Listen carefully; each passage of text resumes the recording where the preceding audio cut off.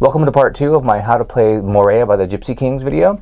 In the first part we learned the chords and the opening riff to the song, this thing right here. And now we're going to tackle the melody, or just the first part of the melody, because most of the song is improvisation and not a written theme like the beginning is. So that's great for us because it's an opportunity for us to work on some scales. There's a key change in the song which can be challenging to solo over, so that's why it's such great practice. And at the end of this video I'll give you a loop of the chords so you can practice playing all the stuff you've learned. Before we even play the melody, I want you to see a certain scale shape, and this is the only shape that we're going to use in this song. That way we can keep it compartmentalized and really work on what's happening inside of that scale shape. So it looks like this.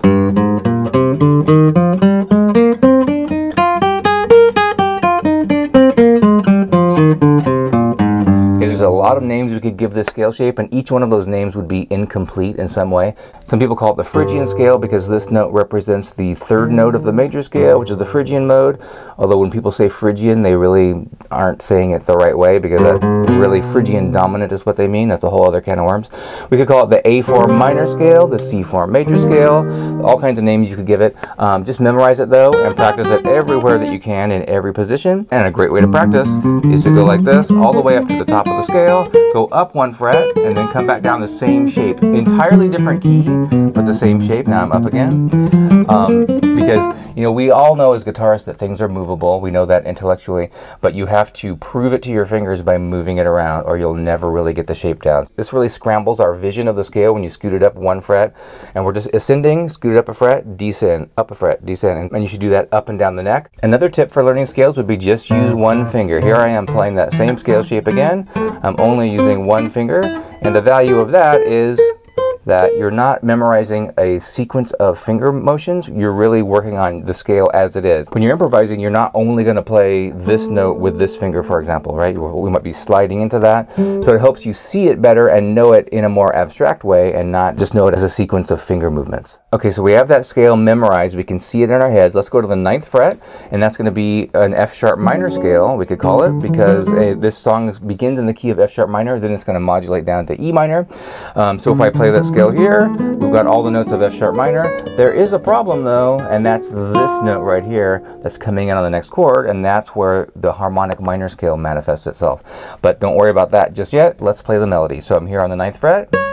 Now if you can see the scale shape, that's why I told you to do that. This melody makes total sense. We're just looking at that scale shape. Everything is coming right out of those dots of the scale. Right, so I'm on the 9th fret of the first string.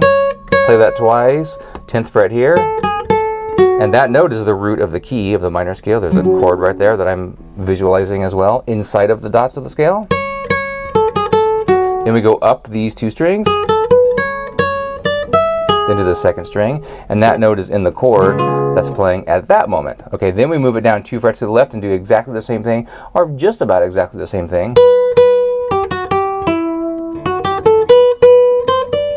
At that part in the song though, he does a little variation. He plays the 9th fret here, which was expected. Then he goes down to the 8th and comes back here. That's different than the first part, right? We had this. Now we're going down here, almost the same. Just a little variation right there.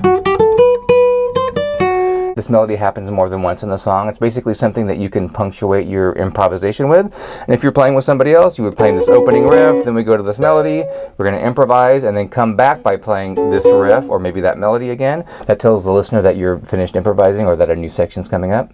But this song is made up of nothing but those chords we learned in the first video, repeated round and round and round. So that is the main memorable melody of the song, but after that you can tell that he's doing a lot of improvising, and that's what we're going to try to do. The progression isn't even over yet. That's only 4 chords. So for the first part of the melody, it was F sharp minor, and then C sharp 7, then we moved it down 2 frets to the left, play the same scale shape. Now right here when it goes to C, now it's up to you to improvise using this scale shape that we did. The problem though is going to be when the B7 and the D sharp diminished 7th chord roll around, and that is an example of the harmonic minor scale. Let's go back to the beginning though. We had these chords, F sharp minor.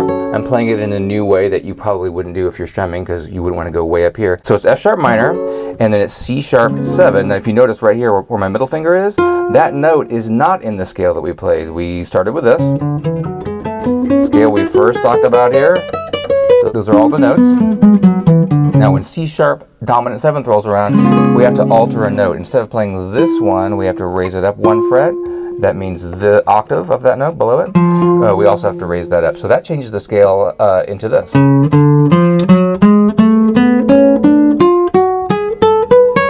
There it is again if you want to grab that high note.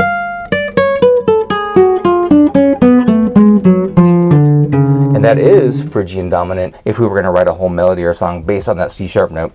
That's what they would call that. Phrygian dominant is just the 5th mode of the harmonic minor scale, if you know what the harmonic minor scale is. But that's just a Latin sounding thing, right? So you just have to be careful of that. If you do play that note instead of that one, it still will sound okay, but it sounds more like you're conforming to what the chords are if you play this note. So if you can see the arpeggio of this chord, that's also very helpful. And you can just plug that into the shape. So when you're improvising over this, we can use just the straight scale that we learned at the beginning. Okay, I'm just playing randomly, and then when that next chord rolls around, C sharp 7, maybe highlight that note to tell the listener that yes, you do know what the chords are. Or you could avoid either of those notes, and that's fine too, which he does in the melody. He goes... He doesn't hit the note that makes it the harmonic minor scale. He hits this note, which is the 5th of that chord, and that sounds great, and it's not a new note in the scale. It was already there anyway. So that's only the first 4 measures, 2 chords of this progression. The whole rest of the progression moves down to the left, as we already saw, and we're going to play that scale here, but now we have 2 instances where we have to watch out for that harmonic minor thing. And when you're improvising over this, be sure to include as many things as you can think of. Don't just play the notes dry like this. Think of different ways that you can play the note. Hammer-ons and pull-offs, slides, vibrato and things like that. That makes things really come alive, because I see a lot of people just playing up and down with, this is picado technique, index and middle rest strokes. You could use your thumb. That gives you a different sound. In this key, we can really play off the open strings. What about doing that? Off the E string. All kinds of stuff you can do in the key of E minor, definitely. But what I'm getting at is that you can make things sound more 3-dimensional if you do some embellishments and slurs in there. And I think a really great one would be to do this. Little things like that really go a long way. So if I'm playing these 3 notes from the scale, we could call that an upper mordent, where we're just playing this note and going to the next note in the scale. These 2 spots in that scale where we have these half steps are great places to do that, because it really capitalizes on a strong finger. If it were the other way around, like for example in this one, a little bit harder because that's ring finger's weaker, or certainly the pinky weaker still, but that's absolutely worth doing. But these are really like cardinal points in that scale, and because they actually lead into the root of the whole scale. So really try to work things like that in. I think that really sounds great, and he's doing it on the record. So in the second part of the progression, we're in the key of E minor. We have an E minor chord, any notes that we want. Of course, if you can see the arpeggios, and they're all inside that scale shape. Here's E minor, next chord's a B7, there's a C chord in there, it's right there under your fingers, absolutely in there. A minor is also there. There it is. You don't have to be able to see all these, but I would encourage you to try to do that. If you can see those arpeggios, that really informs where you might land when you punctuate a phrase, or when you kind of end a little riff that you're playing. And the next chord after A minor is D sharp diminished 7th. There it is right there, and then we had our B7. They're all happening in there. But all we really have to worry about is the diminished chord, D sharp diminished, and B7. Now they perform the same function. D sharp diminished 7th is a substitute, a diminished 7th substitute for B7. So just think of it as a B7. So we have E minor, playing our scale notes, then here comes B7. Watch out for that note. Really important. We give an instant Spanish sound by doing that. Then we're going over to C. We can forget that note now. We'll go back to the normal scale. Okay, here's A minor. Don't have to change anything there. It would be good if you could land on a note in the chord, but we can't have it all. And D sharp rolls around, D sharp diminished 7th. Think of that as B7. There's my D sharp note. Then B7 is the next chord, so you can just be in that mode where we're thinking of, in this case, making all of our D natural notes D sharp. Then it goes back and we have to scoot up 2 frets. So this is such a great progression to practice improvising, because you have to listen for when it's over. A lot of times when we're practicing improvising, we're staying in one key and we're just playing up and down the neck. We're not really thinking about the chords like we should, and we're not listening like we should. This song really makes you listen, not only for the amount of time when the progression's over, but you can hear when the key changes back to the key of F sharp minor, and you got to be ready for it and just move that scale shape up. If you know other scale shapes, we should be trying to do this all over the neck. But in this video, I'm just trying to get this shape going, and we can just move this around. And remember, no matter what song it is, any song you've ever heard in your life, this scale shape is there somewhere on the neck. You just need to know where it is. Okay, now it's time for you to practice all of this stuff, playing the chords with me, playing that opening riff, playing the opening melody, and improvising over the chords.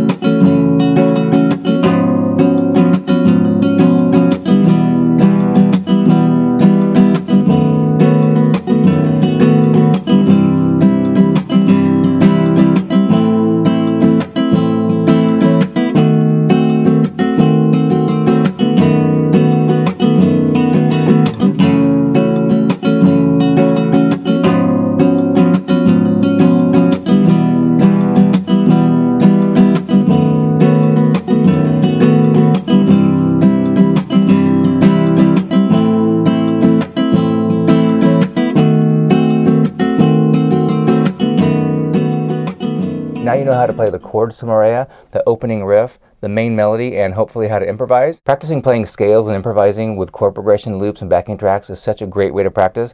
We're working on our timing, our musicality, theory, and all these different techniques like hammer-ons, pull-offs, and all those things. But we're not really thinking of that as we do it, and that means you're going to practice it for longer than you would if you did an actual drill, and that means you're going to get better sooner. Be sure to download my Moorea worksheet, and I'll see you in the next video.